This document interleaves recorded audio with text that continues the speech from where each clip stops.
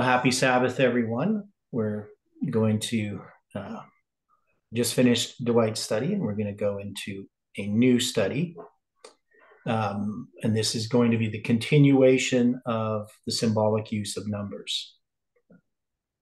So I just need to open the document here. Just hang on a second. So what I've been doing is going through the basically in a chronological order. And let's switch this around. Going through in a chronological order. This isn't working. Hang on. There we go. How we came to understand symbolic use of numbers. So it wasn't something that we, that we did retroactively. That is, we did not, come up with July 18th and then go back and create all of these different ideas. These ideas developed by studying biblical prophecy. So in 2014, I had put together these studies, and so that's what we're going to be doing, looking at these studies basically chronologically. So the one we're going to look at today is what I studied in 2015. But before we begin, can you join me in a word of prayer? Dear Father in heaven, we are so grateful for the Sabbath and for the fellowship that we can have and for the things that you have been teaching us, those lessons that reveal to us our need of you, and also reveal your love and mercy and grace towards us, that we can be effective in ministering to those around us, that we can be drawn into your presence. And so we invite your Spirit now to be here, to guide and direct our minds, those that watch this video later. And we pray for a blessing upon all, and that you can care for us, and that we can know that you love us. Be with us now through thy Spirit, we pray and ask in Jesus' name. Amen.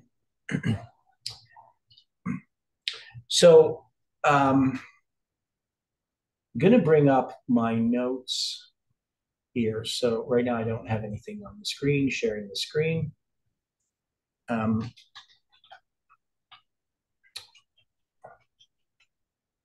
So what ended up happening in 2015? So in 2014, I had gone to the School of the Prophets. And then the next year in 2015, in Alberta, we had a camp meeting at Wabamun. And Tabo at that time was not very happy with me. I'm not particularly certain why, but he didn't even, I don't think he even wanted to give me any speaking spots. But he ended up doing that, and he put them kind of grouped them all together right at the beginning. If I remember correctly, I mean, I probably have to look at it. Anyway, I ended up with I think 3 speaking spots, and Jeff came in the midweek and he heard one of them, the last one, of course. And so what I did is I did a study on the 3 woes. So I dealt with the trumpets themselves just briefly, and then addressed each of the woes. I'm trying to find my notes here. This is not working anymore. Can't search for anything. So let me see if I can find it this way. I should have opened up this one, but I hadn't. Okay. I'll do it this way. Sorry about that. So now, at the time, I mean, I wasn't really that interested in studying the 7 trumpets, but I had run across a book because I was studying the daily. I ran across a book by a guy named Heidi Hikes, and Heidi Hikes had written a book called Satan's Counterfeit Prophecy. And this was a study on Josiah Litch's prophecy, where he said that basically this prophecy had failed. And so it was, and I thought I even sent this to somebody recently, but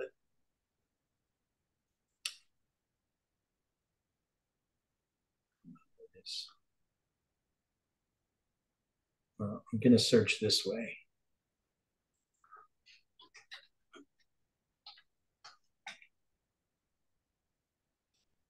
Okay, there they are.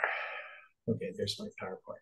That's the other way to do it. Okay, so I started reading this book by Heidi Hikes and started recognizing all kinds of problems with what he was saying. Now, at the time, so in 2015, I mean, we had already started understanding a little bit about the biblical calendar, right? So we had looked at Ezra 7:9. And, and I probably could have addressed that as well, but, we're going to address that in other places because it's going to be later that I actually really start to understand and see how that connects, especially in connection with Samuel Snow's letters. So these are my notes here, the 7 trumpets and the 3 woes. So these are the original notes I had, I believe. And so I'm going to address these problems that Heidi Hikes has. So I have this introduction, which I'm not going to go through. Just to say that an example of this attack can be found in the book by Heidi Hikes called Satan's Counterfeit Prophecy. The book contains a systematic attack upon this foundational prophecy, and Sister White's endorsement of it.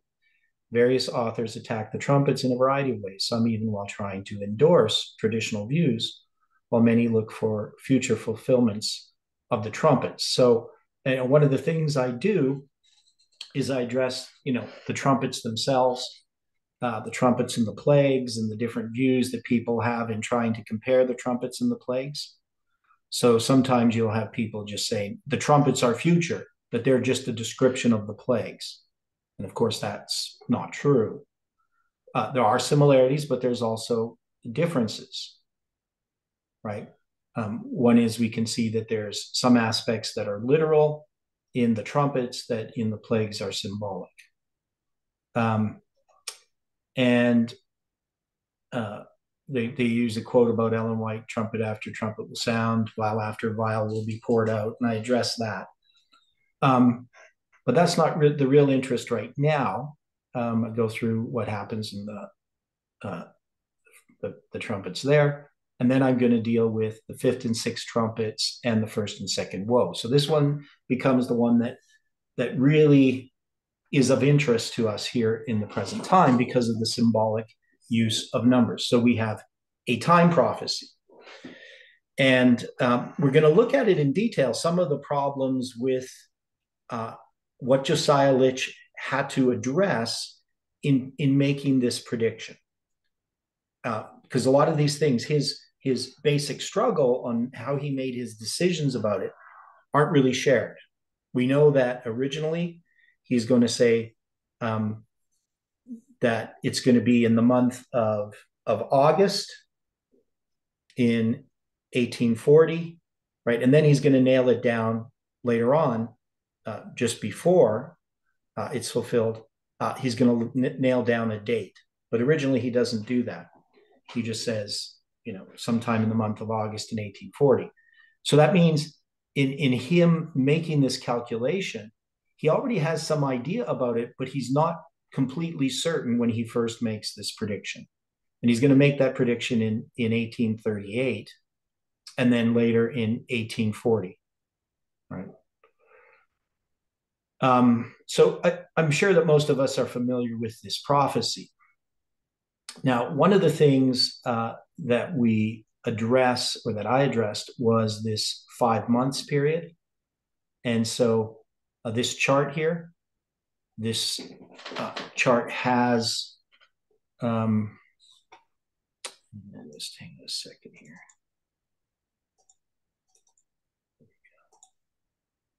Is that working? Okay. So this chart has 2 two different periods of 150 years, as you will notice. So, so one of the things that I noticed is that, and here I have AD 629 for the fifth trumpet beginning to sound. That was based on Uriah Smith. Different dates are given, 606. Is usually a pretty common date. I think now, yeah, I changed it later in my charts, but this is what I had at that time. So it's just my first time really deep diving into the chronology of Josiah Litch's understanding. Now, the reason why I have this period of 150 years, so that's going to be 632 AD.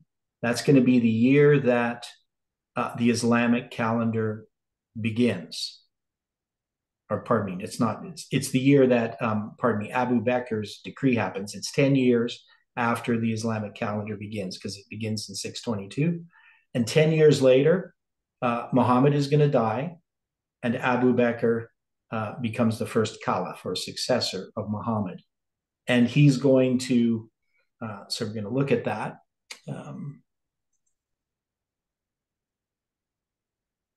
He's going to, I'm going to switch all of this up here. He's going to give this, what they call his command, Abu Bakr's command. And that's in verse 4. And it was commanded them that they should not hurt the grass of the earth, neither any green thing, neither any tree, but only those men which have not the seal of God in their foreheads. So these are these locusts. So I probably should go back just for somebody who's not familiar with this. In Revelation chapter 9, we're going to have the fifth angel sound, and we see a star fall from heaven unto the earth. And to him was given a key of the bottomless pit. So this is going to refer to Muhammad. And he opened the bottomless pit, and there arose a smoke out of the pit as the smoke of a great furnace, and the sun and the air are darkened by reason of the smoke of the pit.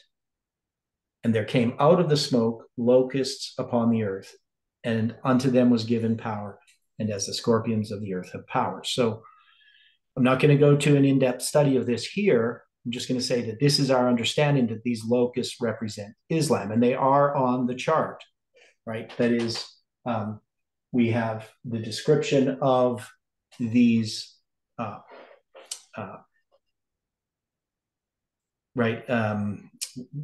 They're horses, right? Representing the first and second woe. And that is, there's going to be descriptions here that are going to say, like in verse 7, and the shapes of the locusts were like unto horses prepared unto battle, and on their heads were crowns of gold, and their faces were as the faces of men. And they had hair as the hair of women, and their teeth were as the teeth of lions. So I have seen people try to describe these as being helicopters. And now, when we say that they're locusts, but they're like unto horses prepared unto battle, I mean, we know that this is symbolic language, yet there is characteristics here that would connect to a visual image of Islam as they conquered, right? As they came, their armies came, right? So obviously, locusts, we can see that those are going to represent Islam, and I'm not going to go through the whole study on these things. What becomes of interest is when we get into these periods of 5 months. So you're going to see in verse 10 and verse 5 that 5 months is going to be mentioned, and we know 5 months, that's 150 years. So you see it here. Their torment was the torment of a scorpion, which striketh a man, and they should be tormented 5 months, right? And in verse 10, and they had tails like unto scorpions, and there were stings in their tails, and their power was to hurt men 5 months. And what we often do is we just say, well, that's the same period of 5 months. But my suggestion was that these are actually two different periods. So we have the fifth trumpet sound. We have Abu Bakr's command, which is going to begin a period of 5 months. And these end with the Treaty of Constantinople in 782. And then there's 517 years uh, to the beginning of the 150 years, which we call the first woe. And it was interesting. So notice here, I have 126 years and 391 years. Now, of course, 391 comes from the prophecy of the 391, right? So that's going to be later on. So you can see that I can take that 517 years and I can have 126 and 391. So why is this significant that I noticed this in 2015? What does this remind us of?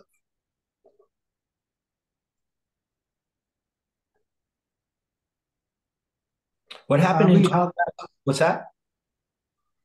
Yes, and with Daniel Pereira, I think he done some calculations. It was like 126 days Okay. from the 27th of July until the 9th of November. Until October 13th. So what? Yeah. So you have the right idea. So what happens is on October 13th, 10 days after Tess had presented, so this is in 2018, 10 days after Tess had presented two presentations, one called 10 Years and the other one called The Midnight Cry. We had, on that date, it was October 3rd. Daniel's actually going to mention during that prayer meeting that evening that he had noted that the Midnight Cry was going to be given on October 13th. And he believed that it would be on that date that this date would be given that we were going to predict, right? So he shares this on the evening of October 3rd. Now, 10 days later, he's going to be the one doing the sermon at Lambert Church. Now, this 126 days he did as an inclusive count starting from June 10th, 2018, when Parminder first presents, time setting. And he notes this on July 27th.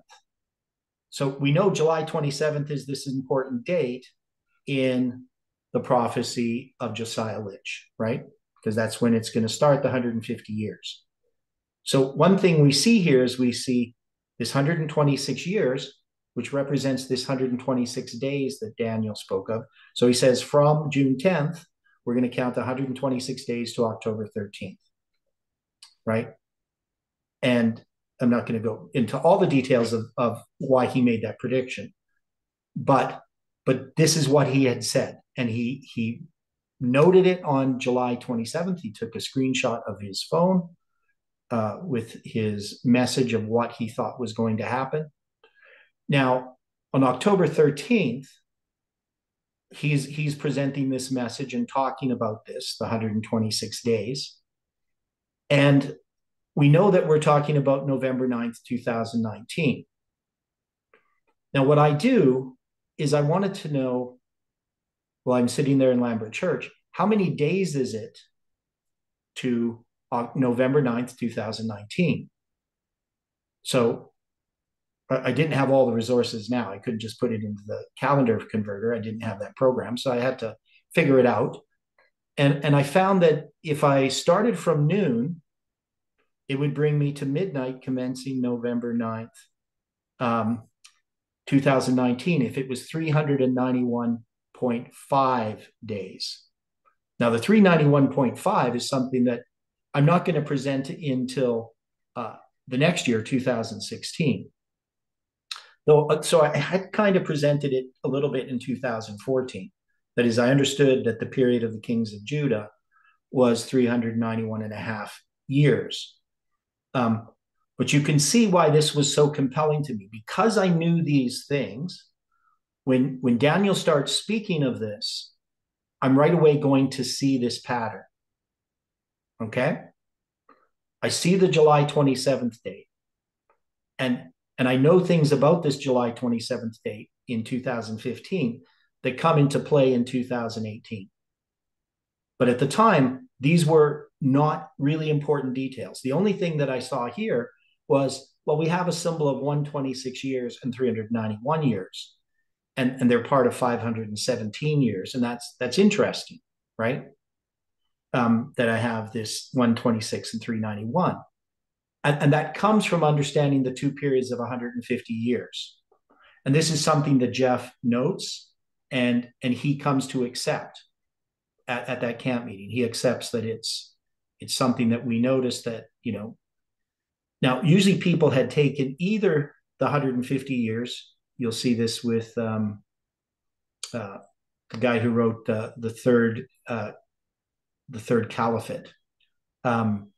He's going to take this 150 years as the 150 years as of the first woe. But I really believe that the 150 years of the first woe is the second period of 150 years, because that's going to be the rise of Othman, right? So the Ottoman Empire, and that has to be the case. And that, of course, that's the understanding on the charts as well. So we have July 27th, 1299, and that's going to end in 1449, right? So we have here some symbols that at the time, I understand 126 years represents the 126 shekels, right? Which is, gives you 20 giras. And 1 year and 26 days is 391 days, as Iran notes here, right? That is 1 year and 25 days is the 390. And we get this also connects us to the prophecy of Ezekiel, which I'm going to present in more detail in 2016, which is what we're going to look at next in the next study. But here we have these symbols. So this 126 years, 1 year and 26 days is 391 days, right? So the fact that we have these symbols together is also important. Now, I'm not going to go through this whole study, but I go through trying to understand this. So this is going to be the first and second woe together. So we get the 391 years and 15 days. That's going to be Revelation 9, verse 15. And so it's the hurting of Rome and the slaying of Rome. So I have the first and second woe. And one of the things I note is that the seventh trumpet doesn't begin to sound till October 22nd, 1844. Now, originally, they believed that the sixth trumpet ceased sounding on August 11th, 1840. But one of the things that Ellen White comes to understand, and others, is that the sixth trumpet continues to sound until October 22nd, 1844. So here at this time, I'm just trying to establish the timing of the trumpets and these periods of time. But I want to be more precise. And so what I note here is, now I'm saying the Jewish Karaite calendar, because back then I didn't really understand that the Karaite calendar was misunderstood.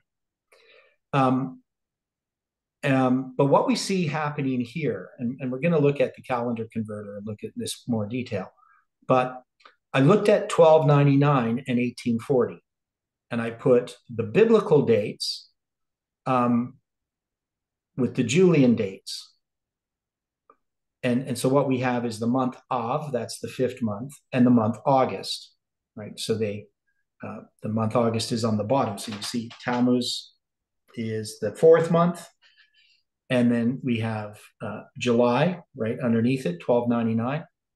And then you're going to see the 26th day of Tammuz is the 27th day of July in 1299. Now that's on the Julian calendar. And then you could see that we could count from that. Now, obviously, in 1299, we're not going to count the 15 days. And but that's one thing that Josiah Litch could have done. What he could have done is he could have counted the days first, because that's the hour, and then so he could have counted the hour, which would give you the days, right? So an hour is well, if you take a prophetic month, right? You take a prophetic year is 12 months. And so you'd have to divide it into 24 hours, right? Prophetic year. And then you would take, because that would be a half of a month, so 15 days, right? So if you divide it into 12, that would be 30 days to the hour, or 30 days to 12, right? But we're dividing it into 24. I don't know. I didn't explain it very well. Does that make sense to people? That if you're going to take a day and divide it into hours, um, that you're going to divide that an hour into 15 days. So that's why it's going to be 15 days. So he could have counted 15 days, and then he could have counted, um, because it goes an hour, a day, a month, and a year. So a day would be a year, right? So then he could have counted 360 years. And he could have worked it out that way, but he didn't. And I don't know if I have time to show why, but that's not how he did it, right? He did it by counting first 360 years, then 30 years, then 1 year, and then 15 days. So when we look at the where he counts the days, it's going to be at the bottom, right? It's going to be in 1840. Now, when he ends the 391 years, he's going to end on July 27th, because he begins on July 27th, 1299. And so he's just going to end on July 27th, 1840. And then he's going to count the 15 days, right? And the 15 days is going to give him August 11th, right? Now, for some reason, I'm counting, I put that bracket from the end of the day. I'm not really sure why. Now, one of the things you see, though, is that in 1840 and in 1299, the 26th day of the fourth month, the 26th of Tammuz, is the 27th of July. One is the Julian and one is the Gregorian. So he had a number of options. So I'm going to go here, just hang on. This computer's not working right.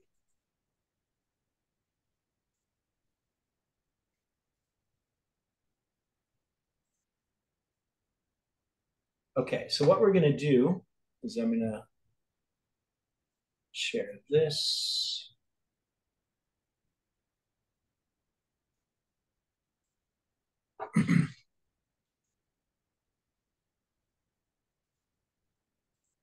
Okay, so this is the calendar converter, and we're going to put these dates in here. So we're going to do the Julian date in 1299, and that's going to be July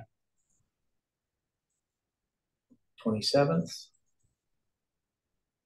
And you're going to see here it's going to be the 26th day of Tammuz, right? And you're going to see that the Julian date is July 27th. But we have a Gregorian date as well, August 3rd. Now, why didn't Josiah Litch count from August 3rd?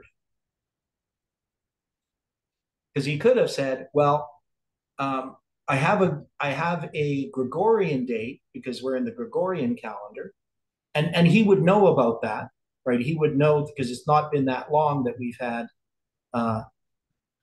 the Julian calendar in the United States. It's only been since 1752. So at that time, it's going to be, less than 100 years. And he would know, that presidents and grandparents and stuff, that they were born on Julian dates, and that they, in a sense, would have two birthdays. They could celebrate their Julian birthday or their Gregorian birthday. So he would know this. But he's going to choose to use the Julian date, and he's not going to adjust for the Gregorian date in 1840. Why not? Why doesn't he adjust it? Why doesn't he say, well, I need to adjust it? Well, part of the problem would be, when is he going to adjust it? Because he could have started here in 1299, right? And he could have said, well, in 1299, July 27th Julian was August 3rd Gregorian. And so he could have counted the 15 days from August 3rd. Now, if he had done so, would he have arrived at the correct date? he would have ended up on August 18th, right? Now, we know also that he counted the 541 years together. That is, he didn't just count to the 150 years and then start from there and count 391 and a half. He actually included them as an entire period of 541 years, right, to get his date. So he's going to start on July 27th, 1299, because he has an event. That's the beginning of the Ottoman Empire, okay? And then he's going to count 150 years. So he's going to go to 1449. Now, notice that if you go to July 27th in 1449 on the Julian calendar, you actually, the Gregorian is moved over by 2 days, right?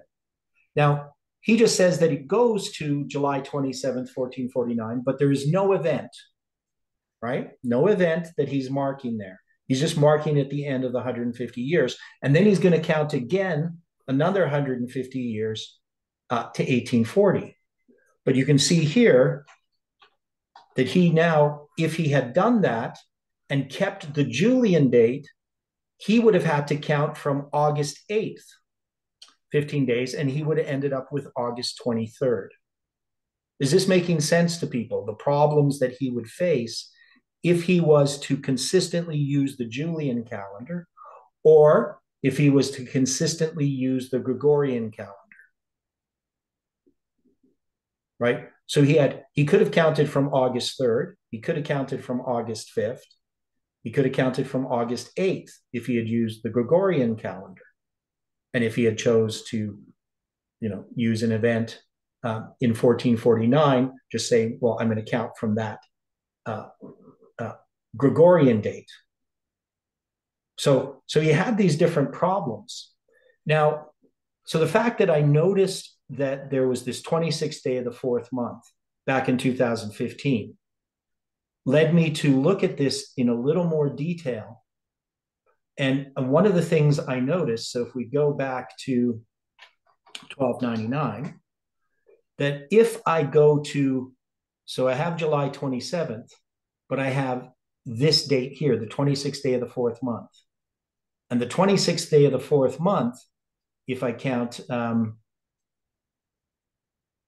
I'm going to add 541 years, so that would be 885.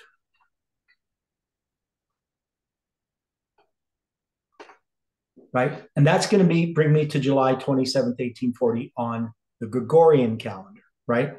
So the question is, well, if the 26th day of the fourth month is actually how he was counting it without knowing it, we could see that God's hand was in his calculation, because at the time, Josiah Litch doesn't know anything about the biblical calendar when he makes this calculation in 1838 and 1840, right? And I think part of the reason why he had trouble pinpointing it and into which day in August that the Ottoman Empire was going to fall probably had to do with this problem of the Julian and the Gregorian. So originally in 1838, he doesn't give a specific date because I think he's uncertain about how to calculate it. But he decides in God's providence to just do nothing about it, to use the Julian date and the Gregorian date just as a symbol. Does that make sense, that he's using it as a symbol? He's not trying to figure out the Julian or the Gregorian calendars because he has so many different options. Does that make sense to people? That this, in a sense, he's using it as a symbol. July 27th becomes a symbol to calculate this prophetic number of days. But if he had known the biblical calendar, he would have come to the same date. Okay. Now, when we go to 1449, so I'm just going to take off 391 here. So I don't know. Anyway, I'll do it this way. It's easier. Right. And I'm going to go to, oops. 1449. One thing that you will see is that the Gregorian date in 1449 for the 26th of Tammuz is also July 27th. Now, originally, when I did this in 2015, I didn't have the calendar converted. And what I noticed is that the 26th of Tammuz in 1449 on the Julian calendar, because that's all I had, was July 18th. So I stored that information in the back of my mind, right? That the July 18th and July 27th are the same date in 1449. Now that wasn't significant in 2015 to understand that. And I didn't understand it in 2015 completely, right? I just knew that there was a July 18th date. I didn't know. I think I did the calculation, tried to figure it out, and then it's like, and I don't remember specifically when I did it. I don't know if I did that in 2015 or later that I noticed this. I knew it though before 2018. So it wasn't just in 2018 that I knew that these dates had lined up.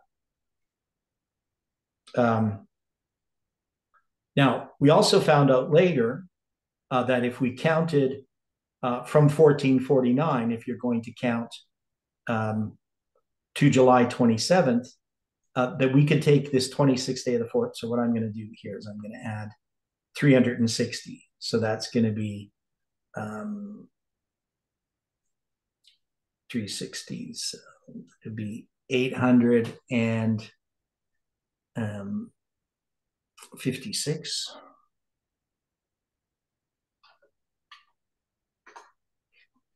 Now, no, that's wrong. I got to go. Oh, yeah, 54. Okay, so 1809. Now, one of the things is in 1809, if you look at the 26th of Tammuz, now notice it's July 28th, not July 27th. Okay, and that's just because we're in the period in the time of the Millerites, they're not going to. So this is just based on this calculator or the calendar converter, but they actually are calculating the biblical calendar a little bit differently. And if we counted this from Boston, this would actually be July 27th, the 26th of Tammuz. So it's just a little side note there, but the calendar converter doesn't show that. And that's going to be, so that's 360 years. And then we go to 1839, so we have to add another 30 years. So that's going to be an hour day, a month is going to be 30 years. And you'll see July 27th, Julian is the 26th of Tammuz. So again, you have a Julian date, and it's August 8th on the Gregorian. And then, of course, we go the 1 year later, right? So that's where it's going to line up with the Gregorian is going to be July 27th. And we also noted that in the Gregorian calendar, July 27th is going to be the Treaty of Dardanelles in 1809. And then in 1839, you're going to have the collective note, or whatever is it the collective note? And then you're going to have all of these things happening with the year, the month, the day, and then the hour are all going to be fulfillments of prophecy in this reverse order. That is when he does the calculation, doesn't do it hour, day, month, and a year. He goes year, month, day, hour to arrive at his conclusion, right? Because he's going to go from here and add the 15 days, right, to get August 11th. Okay, does that make sense to people? So these symbols were then understood, at least in part, in 2015. So when we think about this, where's this? So when we think about this, why does God do that? I mean, we end up with this prediction about July 18th. So we know July 18th, 1449 is the 26th of Tammuz. So we're actually counting from a July 18th to get the 391 years and 15 days to August 11th. Does that make sense?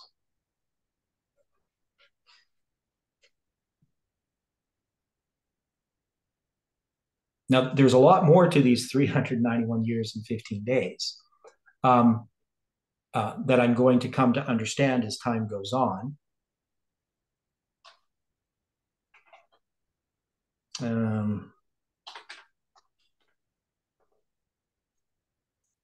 See if I can find this here. I just opened up another program. Okay.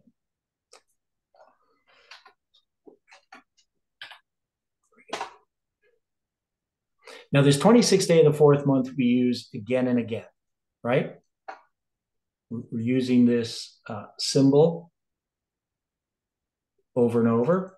26th day of the fourth month. And not everybody really knows where it comes from. And I'm trying to find some specific chart here before I switch over. Okay. There's what I want, at least one of them. So this just shows what we were looking at. So in 2018, Stephen and I are exchanging some emails regarding this, this 26th day of the fourth month. And after I had figured out July 18 Julian, Stephen tries to do some calculations. And what he does here, is he takes this 6 months, 180 years. So I remember he made a mistake, so it wasn't correct how he got to July 18, 2020 Gregorian.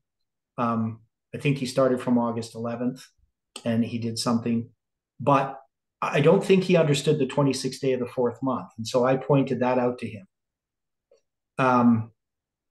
But anyway, what we have here is you can see the first woe, July 27th, 1299. That's the 26th day of the fourth month. It's a Julian date of July 27th.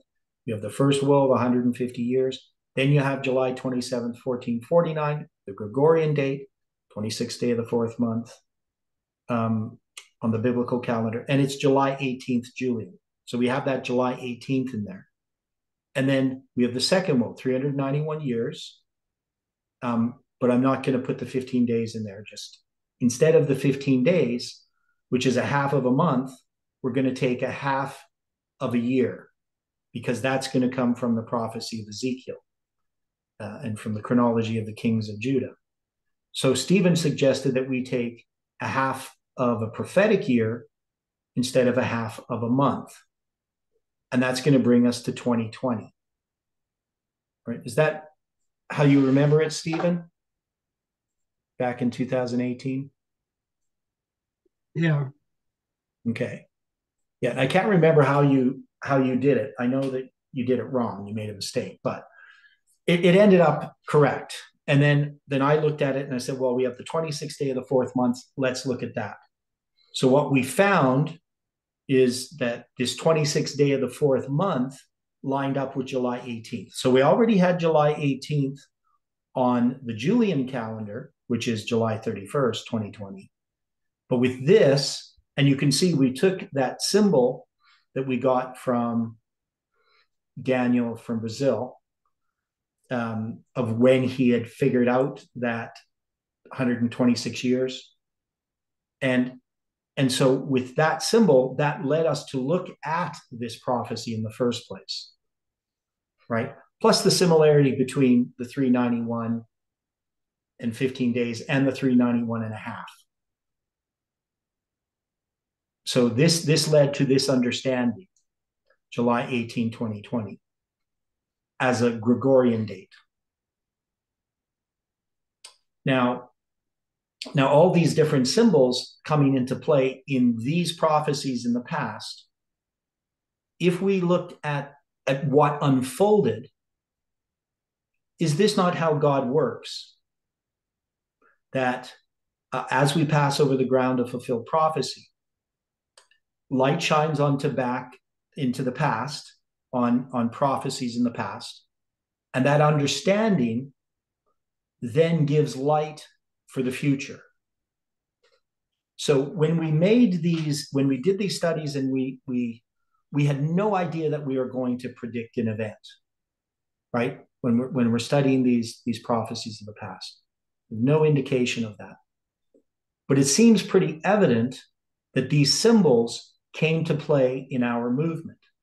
Now, the understanding at the time, the problem that I was having is I don't believe in time setting, but I see that all of these symbols are witnessing to what Tess had presented, the November 9th, 2019 date, and that it was impossible for me to dismiss that. That is, I already knew these symbols. I wasn't, finding them to fit into what she was saying. I already knew them. And so the 126 days and the 391 days would fit with the 126 years and the 391 years. The July 27th date, I already knew the 26th day of the fourth month. And we had in the one below, which is a little tinier, but this was Ezekiel's prophecy. And this is where I first came up with, using Ezekiel, the 10th day of the fifth month symbol, right? So that's what I first present, because I'm focused on the 391 and a half years of the kings of Judah. So I'm going to use this prophecy of Ezekiel that I had presented in 2016, which we're going to look at in more detail next time. And that also gave me July 18th.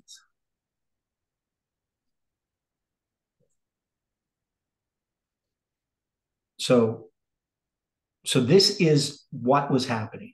This was not. So the question that the person would have to ask, were these symbols given by God to understand our situation at the time, or were they something that was given by Satan? And if you believe, of course, people like Heidi Hikes, who wrote the book, Satan's Counterfeit Prophecy, dealing with Josiah Litch's understanding, he's attributing to Satan something that can only be attributed to God. Because does Satan have control of all of this? Does he have control of the biblical calendar? Does he have control of the sky?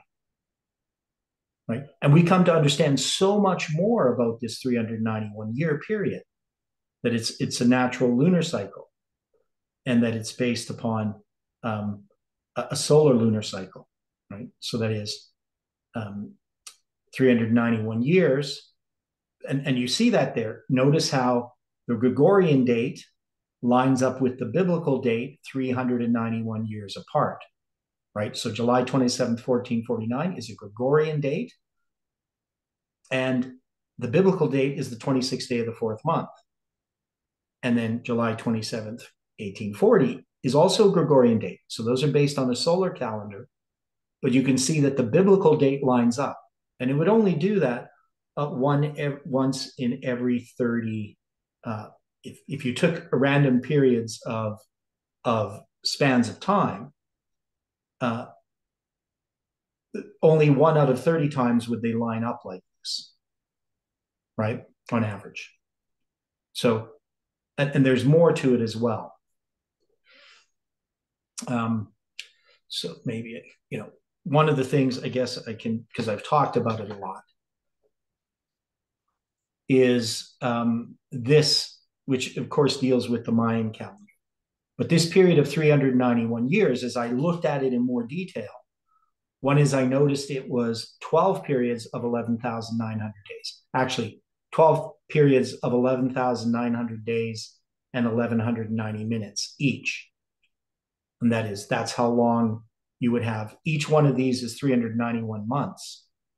So obviously 391 years can be divided into 12 periods of 391 months, right? But that period of 391 months is the number of months on our calendar, where the Islamic calendar would have 403 months. And that is, they're using a lunar month and we're using a Gregorian month. And that's 32 years and 7 months on our calendar and 33 years and 7 months on theirs. And that's when Ramadan comes around again to meet up with our calendar. Right. Now, another interesting thing is that if we take 144,000 days, this period of 391 years is 1,190 days less. So this 1190 or 1190, 900, shows up in different ways within this structure. And that's extremely unlikely to not be design, right? So a person could argue, well, Satan has done all this to deceive us. And that's really the conclusion that many people in this movement have now come to, is that this is all a deception of Satan. But they're basically attributing to Satan what is the power of God. And what is that?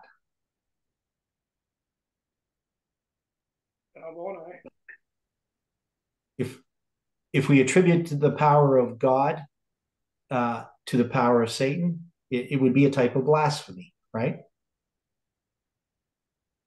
Right. So, and I'm not trying to be harsh on anyone. I'm just saying, God is the one in control. He oversees all. Is Satan the wonderful numberer?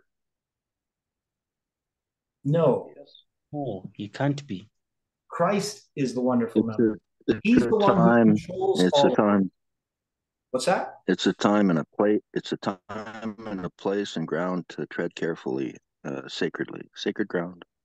To Yeah. call it blasphemy is really putting your head on the line. No, but I'm just saying, if you attribute something to Satan that is actually under God's purview, right?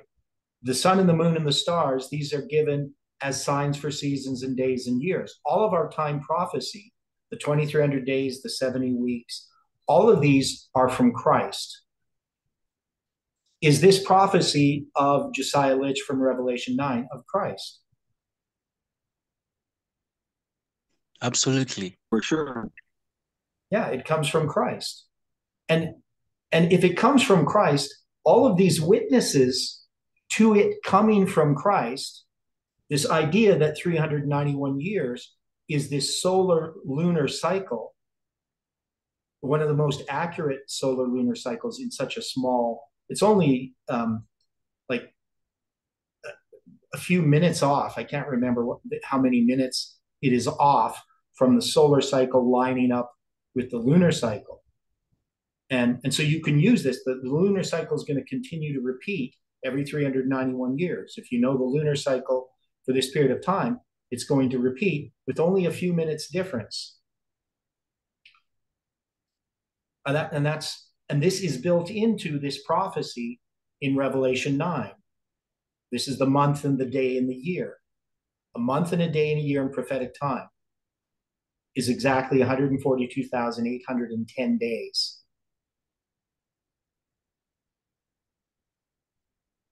Which is, can be divided into periods of 11,900 days and 1,190 minutes. And that 142,810 days is 1,190 days less than 144,000 days. So this would be the fingerprint of God. This would be the fingerprints of Palmoni, right? It could not have been conceived by Satan. It could not be controlled by Satan. And it could not have come from Satan because it is affirming God's prophecy.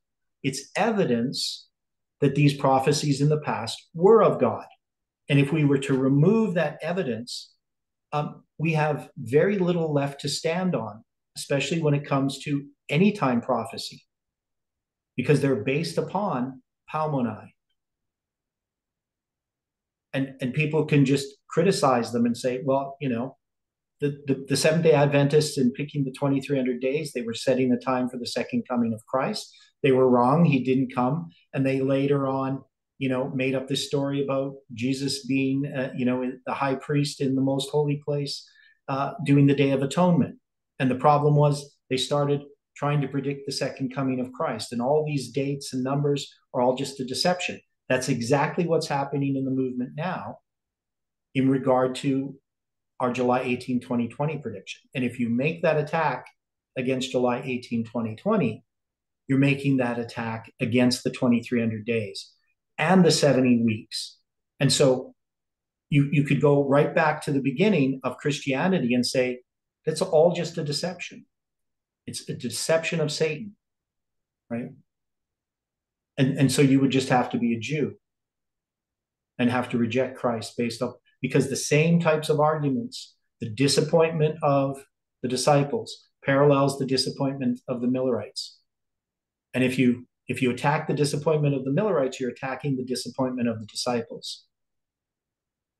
And if you're attacking July 18, 2020, our disappointment, you're attacking the disappointment of the Millerites and the disappointment of the disciples. Right? I don't see any other way around it. We have a choice. The choice is, was God leading this movement? Was God leading the Seventh-day Adventist Church? Was God leading the Christian church? Or has Satan deceived us? And for us as individuals, we have to say, if God is leading us, what is he showing us about our lives? And if God wasn't leading us, what does that say about us? I find it hard to accept that somebody says, God was not leading me, but I want you to continue to follow me. Does that make sense? No. No. If we were under a deception, I would see no reason why we would continue following this movement. Because if we were deceived, especially if we were deceived like since 2012 or 2013, whenever we're going to look, Ezra 7:9 is at the beginning of the deception of the symbolic use of numbers, where we started to look at that, which we're going to study. If that was the deception and we had been following that, well, how would we expect anybody to trust us now? How could we have been off course for so long? And then our repentance now means that we're going to go back to what was true. But how do we know that what we were teaching before that deception was even true? If we were deceived then, what point were we deceived? Right? Either God was leading this movement or he was not. Amen. Yeah. And for me personally, when I look at what God has done, that is within this movement, within my life personally, what he has taught us from his word, all of the different confirmations of the truths that we have inherited that are being confirmed by these studies, tells me that it's of God and that I have to accept it, even though there is a cross to bear.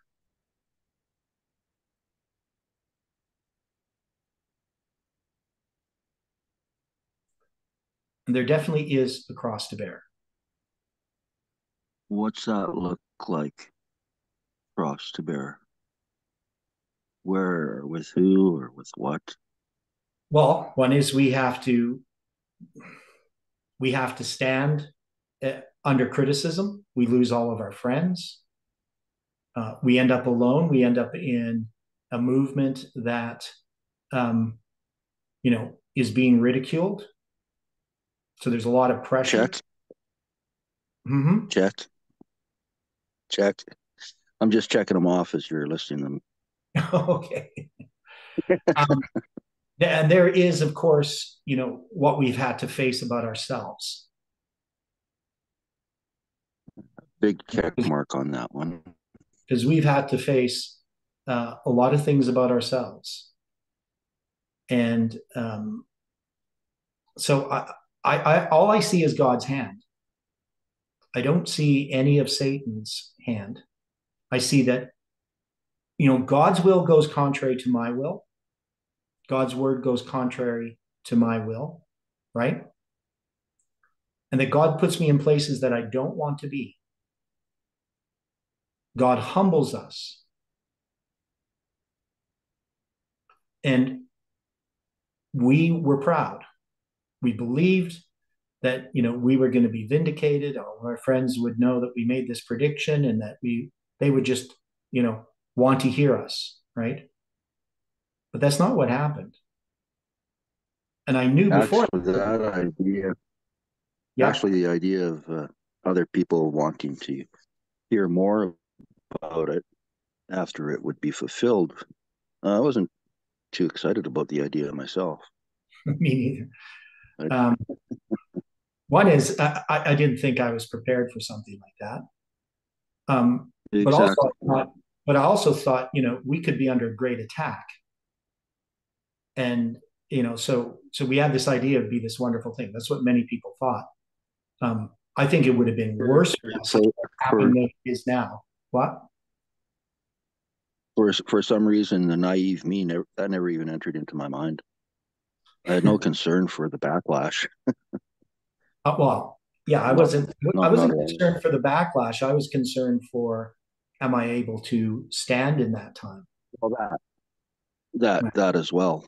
Yeah, That definitely was true for me. Yeah. that was the real issue for me because I thought, no way, like to be put in the public, um, arena. Definitely, I'm not skilled enough. I don't have the ability to do what would need to be done. Or the humility, I would add. We don't have the humility of, say, Moses or Noah or Isaiah. The experience of Isaiah finding himself naked before God's glory. Yeah, That that that's yeah. the experience we all must have. Well, As the thing Ellen is, White talks the about it. faith too. I mean, when I look at my life, I mean, obviously, I would not be ready for that. And I thought about it, and I said, we don't have anything really to offer. I mean, we don't. We're not the people that God's going to use in doing that work. That something had to happen if we were going to be Okay, changed. something. Let's take that something. And the thing I saw lacking in myself was, well, I see even clearer now, is humility. The places that I see pride in my past from this point in my life and timeline wise are Mhm. amazing. I mean, I just, who am I? Who was I? That Mhm. was that wasn't good. That wasn't nice, and it wasn't within me to even see it at the time. I was fine. Yeah. So all those things, pride, Crisis does definitely bring us face to face with our what do you call it, shortcomings. yeah, self-confidence, when really we don't deserve to even have self-confidence because we're nothing. But those are the things that we have to go through. And so the symbolic use of numbers is given by God. And as we're going to go through these studies, we will see more and more that this is all God's hand, that this wasn't something contrived by some intellect, whether human or satanic. It's something that comes from God alone. So thanks. We're going to close with prayer. Dear Father in heaven, thank you for the study, and we ask for your continued blessing upon this Sabbath. And we just ask for your comfort as we go through our day-to-day lives. And we pray for the study tomorrow morning and the things that you're continually teaching us. And we pray that your angels can watch over each one of us, our loved ones, and the people in this movement and those around us. And may the Holy Spirit speak to their hearts. Forgive us for our sins and help us to continue to learn of you. And we pray this in Jesus' name. Amen.